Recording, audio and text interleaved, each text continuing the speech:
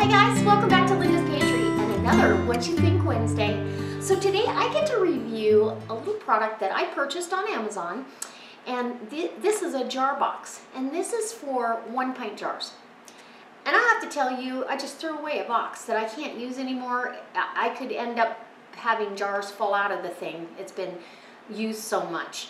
And so, you know, it's great to use your boxes, but they don't have a lid on. You still have to worry about your jars getting clanked around. And we take, quite typically, we take a dozen jars of ready-cooked food when we go camping. Last year we did 2 different 2-week trips, and I had a case of stuff, and typically you would have a row of meat, a row of vegetables, or 2 rows of vegetables, or maybe, you know, 6 jars of vegetables, and then like flour and whatever I might need, or maybe a whole baking mix of what I'm going to put together. Maybe I'm going to make chicken and dumplings, and this is my dumpling mix.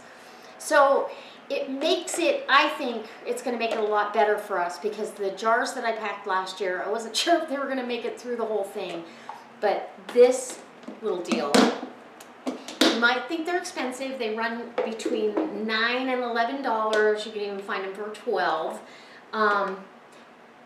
But when you think of the insurance policy for your jars, I'm kind of planning to buy 1 a month until I get the amount that I want. Because this one's ear pegged for camping, and it'll slide right under our refrigerator storage for our travel trailer, which is nice. And be nice if they made quart size too. I don't know that they do though. And I only brought out 5 jars to show you, but the lid fits right over it. And when you've got these in here, there is a little play. You can see that.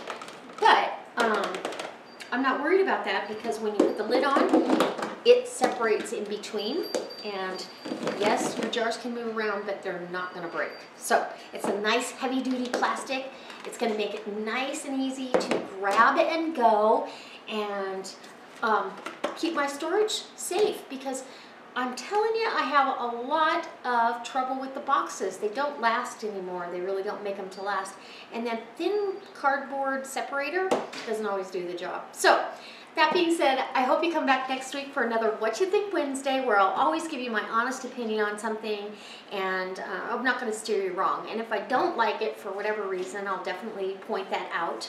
But I'll leave a link in the Show More box below for where you can get these on Amazon.